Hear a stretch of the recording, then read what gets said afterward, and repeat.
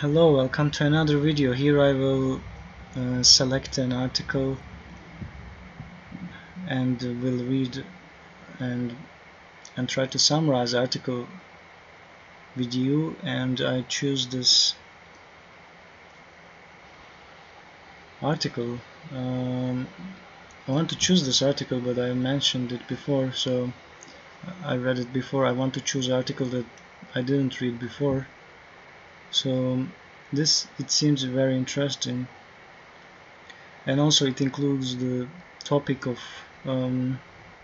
educational sciences. Interestingly, so the topic is experimenting with spirituality, analyzing the God gene in non-majors laboratory course. So the American Society for Cell Biology Science Education journal. So I think the article is about education. So references linking genes to complex human traits such as personality type or disease susceptibility abound in the news and media and popular culture. In his book, The God Gene: How Fate is Hardwired into Our Genes, Dean Hammer argues that a variation in this gene plays a role in one's openness to spiritual experiences.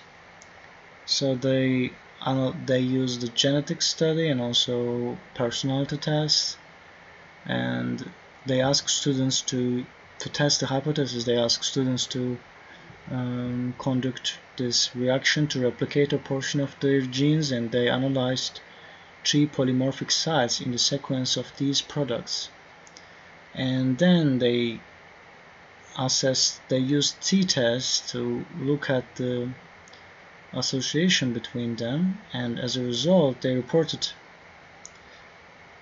high levels of engagement with the project, citing in particular its personal nature as motivating their interest. So actually they're not really testing the hypothesis, actually they're testing how students enjoy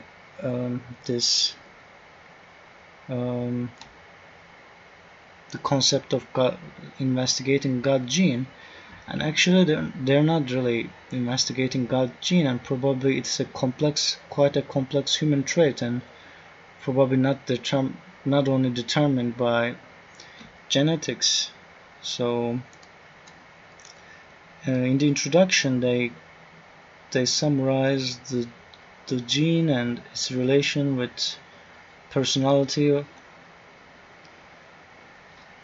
and they mention the course, obviously.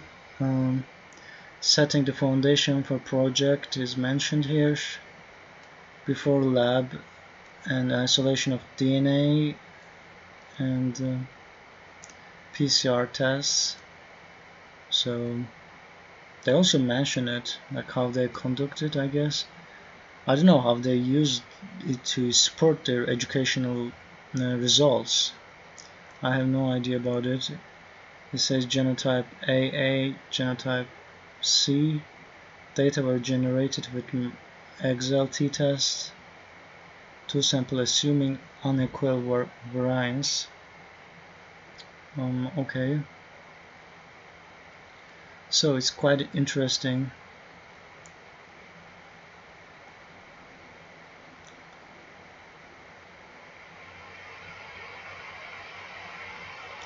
So students also appreciated the opportunity to do it, so they comment class. They comment teacher that it's good to conduct this experiment. So this is the conclusion. The God Gene project should prove adaptable to other types of courses and institutional settings. Although my focus was the non-major students, the science behind the God gene is sufficiently complex that it will be informative to biology majors as well. Indeed, the project has been used in an upper-level genetics course for biology majors. Although significant resources are required, the project is not prohibitively costly and doesn't use equipment beyond that normally available in laboratories equipped for molecular biology. The major expenses are the sequencing reactions, the PCR beads, and the kit for extracting the bond from agarose, some of which could be substituted with more inexpensive alternatives. The experiments and discussions could fit within the time constraints of typical laboratory careers. Finally, the laboratory experiments proved technically feasible even for students inexperienced in molecular biology. Each student was able to isolate DNA from his or her cells, amplify a portion of the gene, and obtain readable sequence information.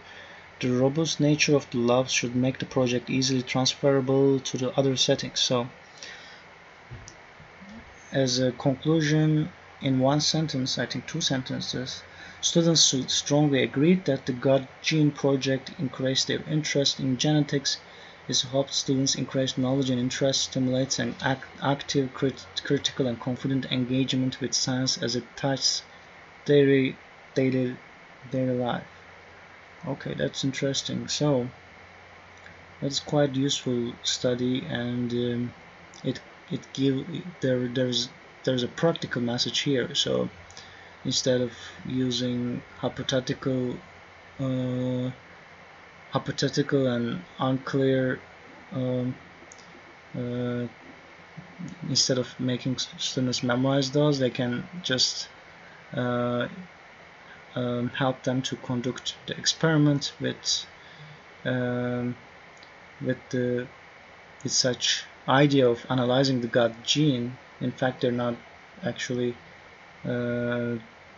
able to do it. I mean, actually, they cannot just write a research paper on gut gene, because actually it's so complex thing, and it's even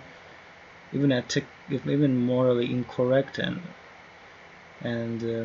so that's why I think it is worth to read this article. Thanks for watching this video, and I will share the link of the article in the description. Have a beautiful day. Bye bye.